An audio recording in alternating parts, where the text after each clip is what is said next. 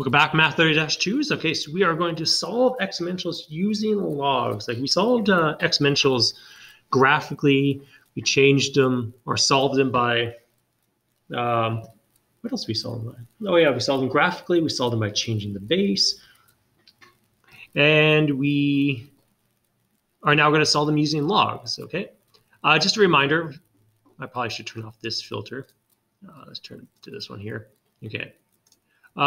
Just a reminder that if you have one of the older calculators, if I do a log base b of x, you're going to have to go log x over log b to get the same value. So like in these examples down here, like you just literally plug this in your calculator, but you can also type in log 6 over log 2 because some of these older calculators only have log base 10 in their calculators.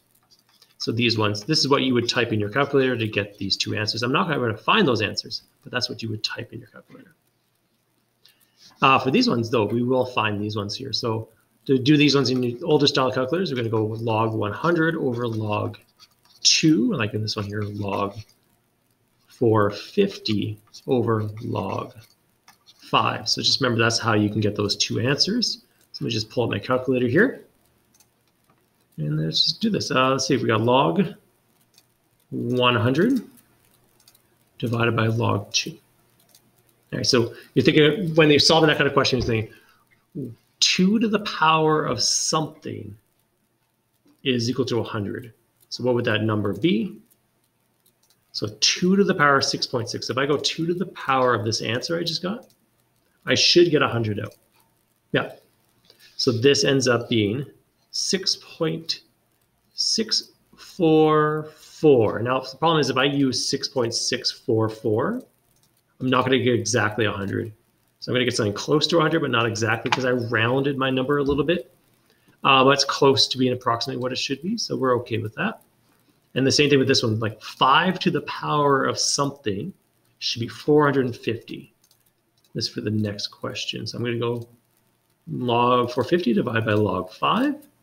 So my answer would be 3.796. I'm going to round that. So if I did that one, so 5 to the power of, every time, I don't know what that's my wife. Yeah, I get around 450. It's close to that number, but not quite the same, right? But because I did round it, if I used the non-rounded answer, I would have got a better answer for this. Okay. So we're going to do the same kind of idea here. Well, not really for this one, but we're going to use that knowledge to solve for things like that, the log divided by log, to solve this next one here. Now, there's two ways to answer these questions, okay? One way to answer the question, the much easier way to answer this question is just change, like we did before, change it into like a logarithmic form by taking the inverse, switching those two pieces. So I get x minus 1 on this side now, so on the right side. And on the left side, I'm going to have log base 3 of 20. Now, log base 3 of 20 I can find. But again, we're just trying to find x here. So I'm going to add 1 to both sides. So this would be log base 3 of 20, bracket, plus 1. I'm going to add 1 after the fact. So I'm going to find this number first. So log base 3 of 20. And remember, you could, like what we just did, we could do it two different ways. I want to try to get my thing in the right spot. Okay. So I can go log 20 divided by log 3. That's one way to do it. Or I can go alpha window, go to the log base, and then just put in a 3 and a 20 there. You get the same number, okay? Once you have that number, I'm going to plus 1. It says round to how many decimal places here? 3 decimal places, okay? So I'm going to get 3.727 is equal to x. Okay, I'm going to write something up there. Okay. There we go, that's the answer. Now another way to do this, which is more common when it comes to these kinds because of the older style calculators in log base 10, is to take the log of both sides. So if I take the log of both sides, this is what happens. It's like taking the square of both sides or adding or subtracting a number from both sides. You're just trying to keep it balanced. So I'm going to take the log of both sides. I'm going to take the log of 20 on the right side, the log of 3 to the power of x minus 1 on that side. And then I'm going to use my log law that if I raise something to an exponent, I can drop that exponent down to the front. Okay, I got to put it in brackets. It's very important that I put that one in brackets. Then I want to get this x by itself. So what's going to happen is I'm going to divide both sides by log 3. Log 3 is just a number. So if I just punch in log 3 in my calculator, it's that number. It's a very ugly number, but I'm going to divide both sides by log 3. And then you see that all we've done now is gotten the exact same answer we had before. Remember how to solve for log base 3 of 20, I could just go log 20 divided by log 3. They give me the same answer, right? So I've just gotten the same thing we just got before. I'm going to add the 1 over here. And when I do that, I get the 3.727. Right? So there are 2 ways to solve the question now. Which is easier. Obviously, this side over here is much easier than this side over here, but there are 2 ways. So don't get stuck in the thinking, where did Johnny go wrong? Johnny could do both ways. Like when you do like steps, so like which step did he do it wrong on? You can do it both ways. It doesn't matter. I'm going to give you a little bit of time. Try to solve this one either way. I'm going to pause the video and try it. Okay, so hopefully you did try it. So we got log base 4. What I'm going to do now is I'm going to change this. I'm going to change it into the inverse. I'm going to switch those 2 spots and get the x on the right side there. So log base 4 of 31. And then I'm going to take a log. I'm going to minus over the 2. Minus over the 2 from both sides. And this is what I'm going to get. So to figure this out, I'm going to go log 31 divided by log 4. See, I'm more comfortable this way because my older calculators didn't have that base button. And then I'm going to minus the 2. And we're going to get x is equal to 0.477. I'll show you what it looks like the other way. So alpha window, go down to number 5 there. And let's put a 4, a 31, and then outside the brackets go minus 2. You get the same answer. That's pretty good. Okay. Let's see what these questions are about before I pull my calculator back up. Okay. So you'll see that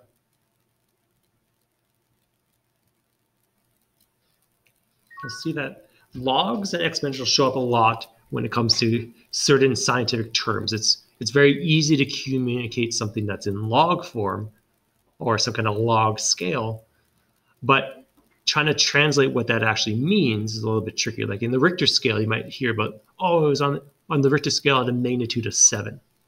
What does that mean? Or something has a magnitude of 8. What you have to realize between those 2, there is a 10 times difference between the 2 numbers. Same thing with the pH scale. Like if I have a pH of 7 and a pH of 6, one is 10 times more acidic than the other.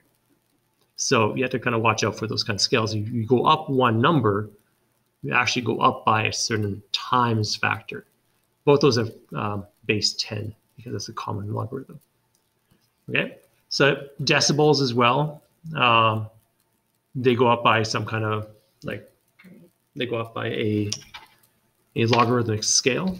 So if I change by 1 decibel, I'm changing by times 10. Okay. So let's try some of these questions. So like one way, like you might see in chemistry 20, if you don't some chemistry or science 10. I don't know if you do acids in science anymore. I can't remember. I think you do. Is the pH scale. So the pH scale, you have this formulas. The way they write it in science 10, they write it this way: negative log of the hydrogen ion concentration. So that's what it looks like. So rather than X, they put hydrogen ion concentration, big brackets like that. But this essentially is just a log question. So I can actually change between the 2. And now down here, we're going to see what's the concentration of hydrogen ion The hydrogen ion is the x here. So how do I solve for x if it's inside the log? Let's just read through some of this though. The concentration is in moles per liter, so it's got some units. pH doesn't have any units. It's in base 10. That's why I don't have a log there, like a number base there. Yeah, okay. So using this formula, I should be able to solve these two questions. So if I know the hydrogen ion concentration, what is the pH of this solution? So I'm just going to go pH is equal to negative log, and I'm going to put in this number into here, because that's what the X stands for, is the concentration. It says right there. Right, it's measured in moles per liter, and this is in moles per liter already. So I'm just going to go negative log 0.001. So negative log 0.0001. I think it's 3 zeros in that. Oh, got a lot of beeps going on. So we have 4. So the pH is 4. That's pretty acidic. What's the concentration of the hydrogen ion concentration? Okay, so what we're going to do here is we're going to have to rearrange this equation ever so slightly. Now, most of my log laws, or even my inverse thing, I can't have this coefficient. This is very important. That's not allowed to be there. So what I'm going to do is I'm going to move it to the other side. So I can divide by -1 on both sides, which just ends up being negative pH is equal to log x. So that was like a 4 divided by -1 just makes it -4. So it just kind of switches its sign. Then I'm going to do the whole switcheroony thing that we did before.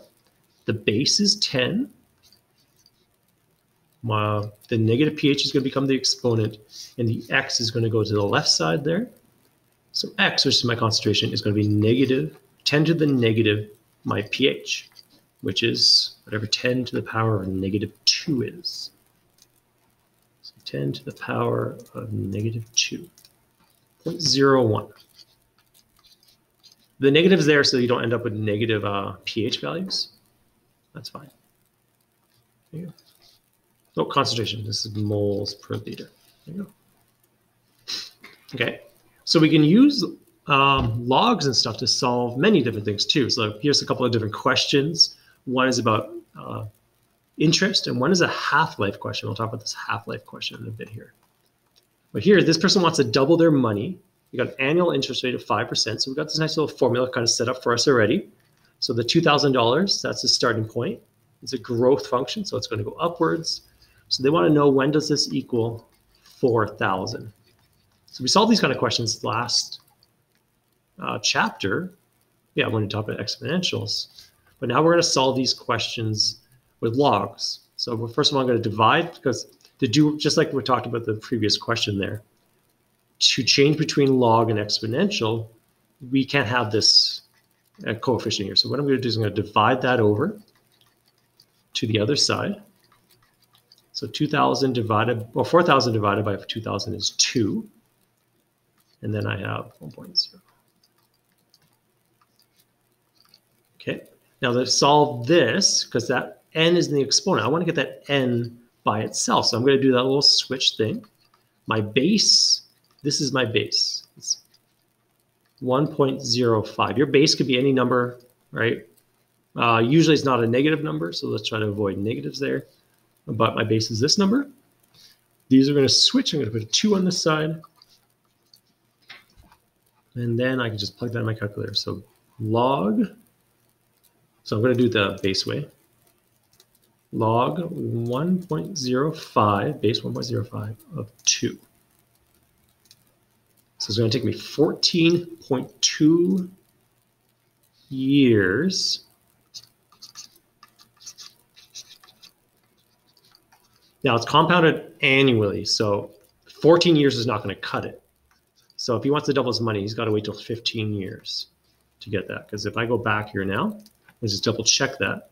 So 2,000 times 1.05 to the power of 14, not quite double my money.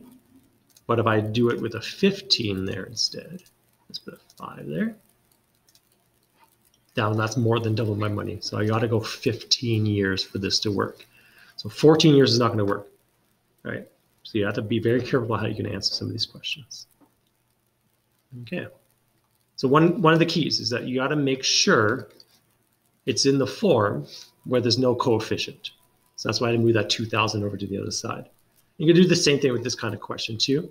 There's a lot of uses of information up here, but really all they want to do is determine the half-life. They want to know what this little h here is, right? So what I'm going to have to do for you guys is I'm just going to give you the equation, and then you have to kind of show me the steps you would do to get to those answers. So what I'm going to do is I'm going to divide the 500 over and get the exponent part by itself. Now, 13.417. Oops, that's my filter that I was creating there. 14.341. I was off there. 13. I want to get this over here so I can see both at the same time. What I was trying to do there. Okay, so 13.417 divided by 500. So this side over here becomes 0.026834. I'm going to keep as many decimal places as possible. Okay, so now I got this nice with no coefficients. I'm going to have to switch between the two. So this exponent, I'll use a different color here. I'll use that one. This exponent is going to switch with that over there. So this is going to be 19 over h on this side. And then I'm going to have a log base 1/2 of 0. Because this is the base here, right? 0.26834 with the extra 0 there. Sorry, I didn't write that there. Okay. Now all this is on this side, that's just the number. Like I could type that in my calculator. I can go alpha, da-da. My base is 1/2. So I can put 1/2 in the base there. And then I can put this answer, 0.026834. That's just the number, okay? So this is equal to this number, 5.21979. So I need to solve for h here. It's in the denominator, so I'm going to multiply it up to the other side. So multiply it up to the other side, and then I'm going to divide both sides by the 5.21 number. So divide this up, 5.219. Okay, I'm going to divide by this bigger number here, not just and not by the 9. So I'm going to go 19 divided by my answer. So I'm just going to second minus there, pulls up the A and S button. You could just go up and drag it down. You can go up and highlight it, hit enter. So H here ends up being 3.64. I think it's in days. Everything is in days here. So this is my half-life. So this is the time it would take to come to half. So like if I were to graph this out, you could think about this, what this graph would look like. It would start off with, what would it start off with? 500 grams. The guy bought 500 grams. So it starts off with 500 grams here. And then 3.64 days later, this is the time axis, I'm going to be at 250 grams right there. That's what a half-life means. So if I start here, one half-life, I'll be half as much as it was before. If I have another 3.65 days, so if I times this by 2 here, so 7.28 here days, that's another half-life. So it's going to be half of what it was before. So it's going to be half of a half. So it's going to be right there. Then another half-life later, it'll be half of a half again. So it has this nice little decay function. I knew it was going to be decay because my B value here is a half. So that's a decay graph. Okay. Let's see what we have here. So we got a couple of harder questions here. It's actually only 3 more questions here. So no, we're pretty much okay. I'm going to split this one up into 2 videos because these questions got a little bit trickier. And I'll see you in the next video. Bye.